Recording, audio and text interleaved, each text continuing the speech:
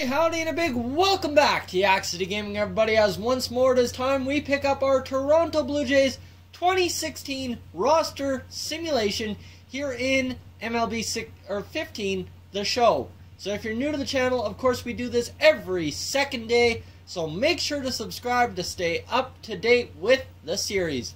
Without further ado, we've got Jesse Chavez going to the mound against Chad Bettis, both pitchers pitching ERAs in the 1.0 range. So guys, this should be a stellar matchup for pitching. Of course, that could have been just two good performances from two okay mediocre pitchers. We both sit third in the respective divisions. We have a 1.59 ERA, which is helping with our low batting average, whereas the Rockies have an inflated batting average, mediocre, pardon me, and an inflated ERA. So, wearing the road blues, let's see if Chavez can pull something out for us. We have player locked as absolutely everybody except Kevin Pillar in this instance. So let's get into it with Pillar out there in center field. See if he can pull off some spectacular web gems for us in this episode 9 of the Blue Jays series.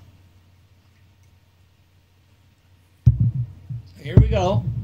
Chad Bettis, Jesse Chavez. You see, Chavez came out on the losing end, even though he pitched 7 strong with a 1.29 ERA. So the Blue Jays need to get their bats going in this one, and Kevin Pillar is going to be up to bat after a Ben Revere flyout. So here it is, 1 out on 1 pitch for Chad Bettis. He's not going to get that second out on that second pitch. That curveball is way too far out of the zone, and Kevin Pillar wisely lays off. He's going to foul this one off. He could have driven that one nicely to a gap or something had he not been late on that one. But just a tad late makes it go foul.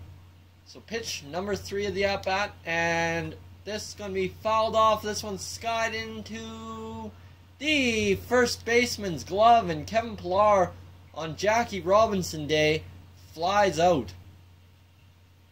So let's simulate ahead to Kevin Pillar once again batting here in the top half of the 4th. We now trail 1-0 to the Rockies, so again our bats aren't getting it done. But you see Bettis misses outside with another ball, so 2 straight at-bats. He starts us off 1-0, and then we'll foul off the changeup as we were way too eager on that one. We were trying to rip that one right up the gut through Bettis' legs. And this is going to be ripped down the third baseline, but just that tad bit foul that everybody knew they didn't even have to move.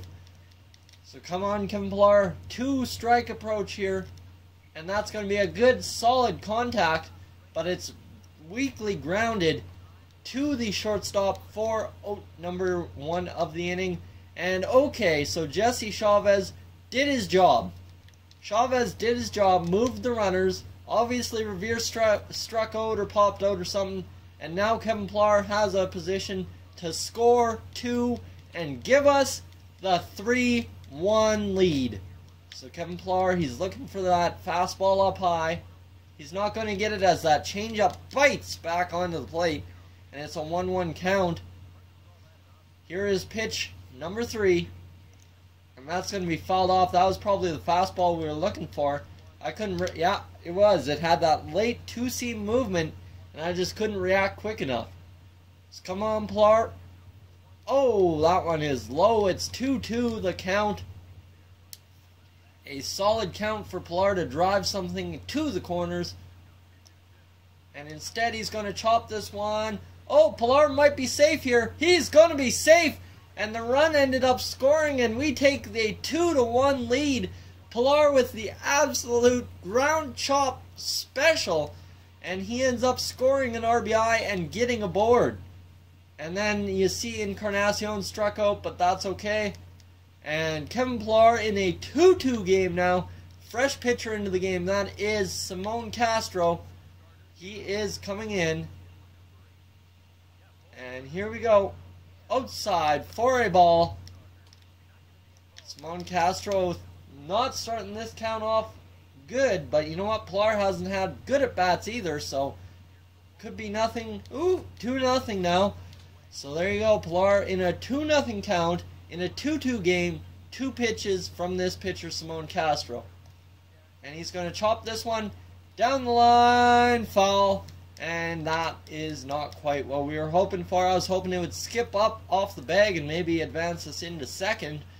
But none luck to be had, and Pilar is late on that pitch. Pilar again in a 2-2 count. He's been working the count. That's been the beautiful part of this. And he's going to be chopping it right to the second baseman, who fires over, and that will end up being the first out of the inning. And Troy Tulowitzki gets aboard. And you know what? We'll move ahead to the bottom half of the 8th inning, where with a man on first, a dropped ball by Kevin Pilar would end up costing the Jays the game. And this one's going back. This one's going back. Into the glove, into the glove, into the glove. Oh, and Pilar drops it, like I said. And he's going to toss it into the cutoff man. And that will be a devastating blow for the Blue Jays, who end up giving up 2 runs. And I knew I was going to end up costing us the game. That'll be a home run, Devin Travis. Okay, come on, the hope is still alive. That's aboard. Brett Cecil strikes out, and we just couldn't get back to Kevin Pilar. Guys, we will end up falling 4-3.